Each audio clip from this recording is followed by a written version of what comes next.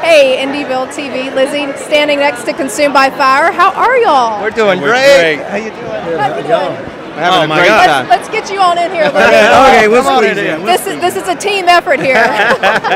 What's going on? So y'all performed over the weekend, right? We did, yes, ma'am. What was that like?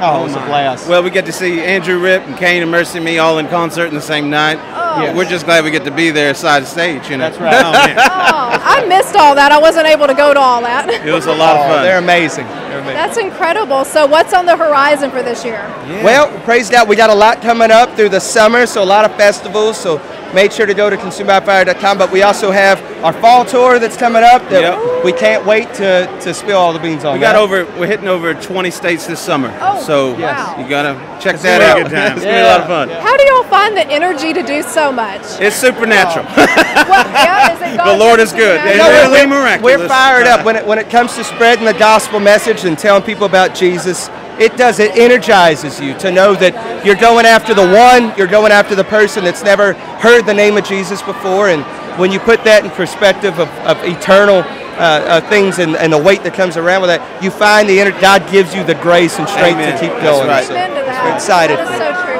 I've been asking everyone tonight, well, not everybody, but some people, is there a certain Bible verse or scripture that y'all live off of or that y'all were inspired by?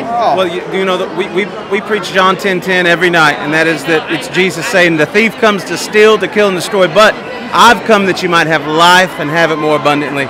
And we find it so important when we're preaching the gospel to let people know the goodness of God, because we believe it still leads them into repentance. And when you know that God's for you and He's not against you, it's so much easier to surrender to Him when you know He really does love you. We always say, He's not mad at you, He's mad about you.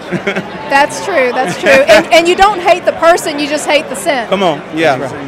Yeah. That's right. Well, blessings to y'all and best of luck to y'all's career and everything. And thanks so much for taking the time to speak with me. Amen.